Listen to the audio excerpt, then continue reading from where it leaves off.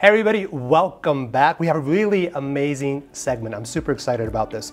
Women face unique medical challenges, and joining us to give us some insight and solutions are two fantastic doctors, two fantastic people here at Burrell, and I'm really excited to introduce them to you all. So first joining us is Dr. Layla Townsend. She is the Associate Professor in our Department of Preclinical Medicine and OBGYN. And next to her is my fabulous friend, Dr. Gabi Rangel. She specializes in internal medicine. Ladies, welcome both to the show. Thank you. Thank you for having us. Absolutely. You know, when I knew we were going to be talking about women's health, it hit me hard because I think of my mom, I think of my sister. So you all tell me, what are the top challenges that women are facing when it comes to health? Yeah, absolutely. Still at the top of the list is gender bias when it comes to treating our female patients. So, okay, you got to explain it to me. What do we mean by gender bias? Well, there's still stereotypes that prevail when women present to their doctors, whether they be male physicians, female physicians. The stereotype of women being overly emotional, exaggerating, too dramatic, at times can interfere with the way that they are treated in the healthcare system. Their symptoms or their complaints may be minimized or dismissed. So I was going to say they're going to be dismissed. So somebody comes in and says, you know, I've had this headache for 3 months now, and they're going to think they're just being dramatic and exaggerating? Probably, or they're saying, you know, it's maybe just stress, or you're not sleeping adequately, Dismissive. or just give other excuses instead of actually looking into it. Whether if it was an elderly patient or a male, then okay, what's going on?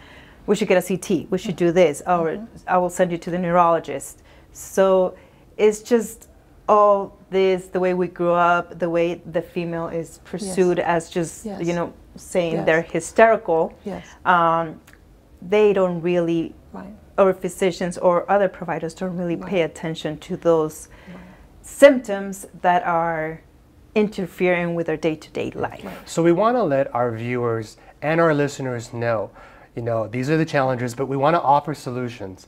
Okay, so if the first challenge that we're talking about is this gender bias, what's the solution?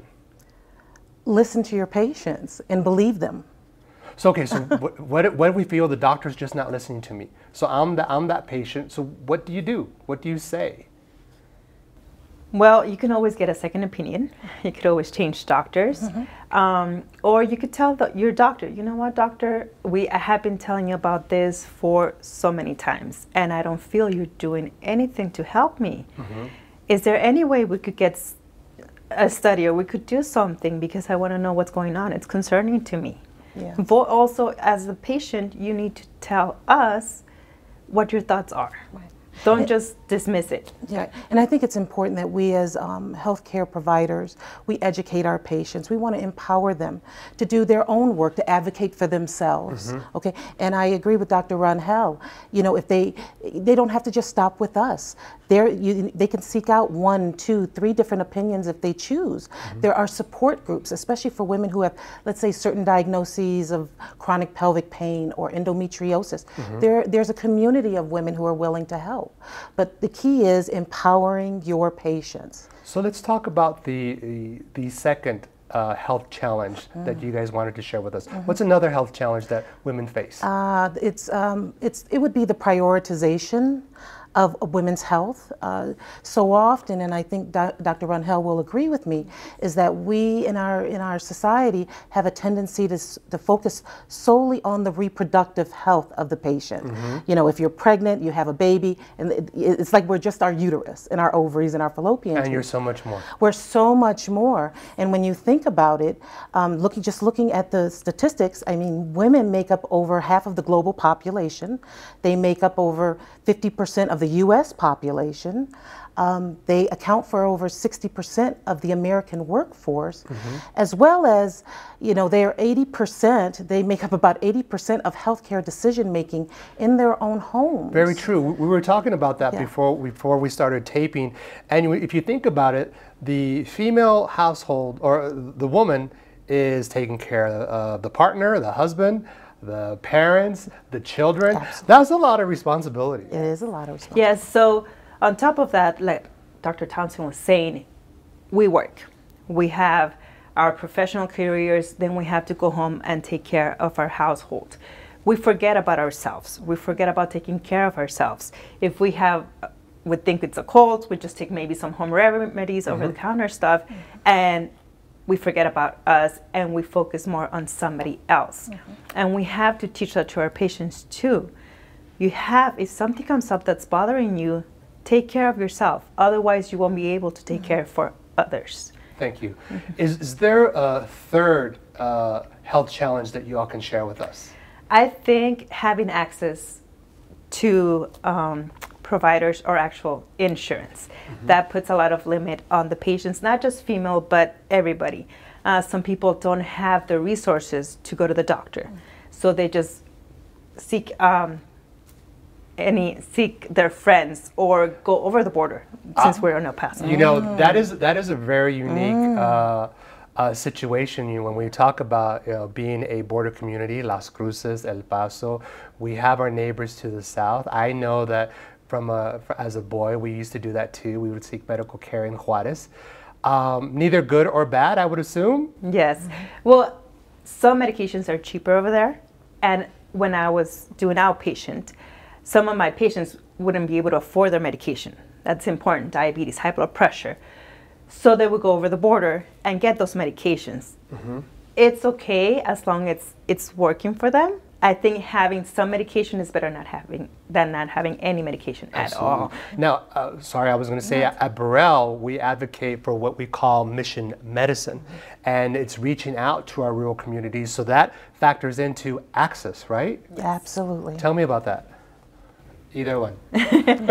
So we want to help those patients that don't have access as much as we can. I know we're also limited for that, and we can only do so much. But as long as they have somebody to at least take their vitals and counsel them on how to be healthy, do better, and look for any warning signs to seek more help, I think that helps out a lot. A little bit can help a lot. Yes, and I think it also, and the beautiful thing about mission medicine, we take a deep dive into being socially aware of the social determinants of health, whether it be socioeconomic, race, culture, sexual orientation.